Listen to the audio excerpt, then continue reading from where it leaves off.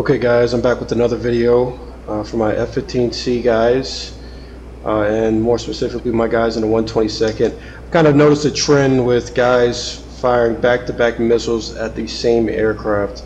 So the purpose of this video will to show you how to fire successive missiles at multiple targets the correct way, as opposed to firing multiple missiles at the same bandit. Now, why is this important? In the F-15C, we're limited. Obviously, we only have 8 missile racks, at least the regular C, not the EX. We've only got 8 missiles that we can have. We have to make every missile count. So, firing multiple missiles at different target is fine. It's a-okay. But when you're firing multiple missiles at the same target, essentially you're wasting a missile, and you're wasting a missile, essentially the second missile you fire in back-to-back rapid succession. You're wasting a missile because if the first missile is going to hit the aircraft, then it's going to do what it needs to do to damage or destroy the aircraft. If the bandit also is able to evade the first missile, it's very likely that it's going to be able to evade the second missile. So why fire the second missile? It's just a waste of a shot. And with this video, I'm going to demonstrate both the correct way to fire as well as the incorrect way to fire. So coming up now, I've got a bandit here. He's coming up on 28 miles, and I've got another bandit coming up on 40 miles. We'll go ahead and get our airspeed up. We are not slick. Let's get rid of these fuel tanks. So I've got 2 bandit, and I've got 2 of the bandits locked. And my first missile is going to go to the first bandit, and the second is going to go to the second, and we'll just display that now. First bandit's now 19 miles. I'm Fox 3 times 2. 1, and then there's 2. Both those missiles are coming off my aircraft at roughly Mach 1.2. Both those missiles were coming off at about 35,000 feet. So those are both very dangerous missiles. He is defending aggressively, as he should. He's in deep trouble though.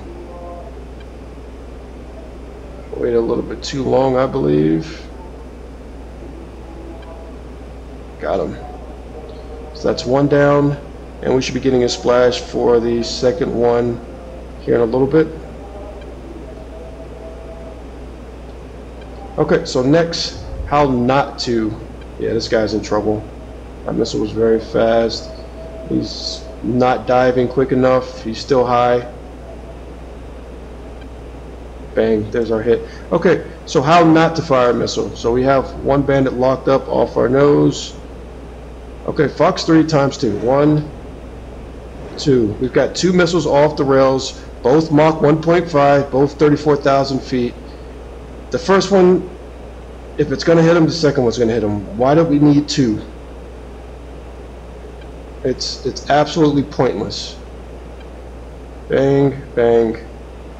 Alright, so that's pretty much it as far as the video is concerned. Like I said, there's nothing wrong with firing successive or back-to-back missiles at multiple bandits, but there's no real reason to fire 2 unless it's like a C-130 or an A-10 where it's like it could take a missile or 2 or something like that. There's no reason. So just keep that in mind. We're not in the habit of wasting missiles. So the Fox 6, which is very popular, a lot of people like firing missiles real quick, you know, Fox 6 and all that, it's just not effective. Alright, so with that said, I hope this video helps. Hopefully I've shown you that there's nothing wrong with firing back-to-back missiles so long as it's at multiple bandits. But firing multiple missiles at the same aircraft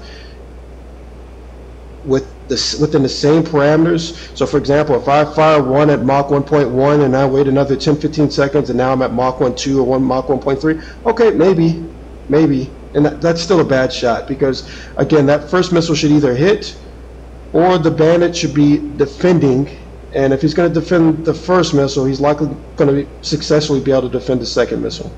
So again, hope this helps, and we'll see you for the next video.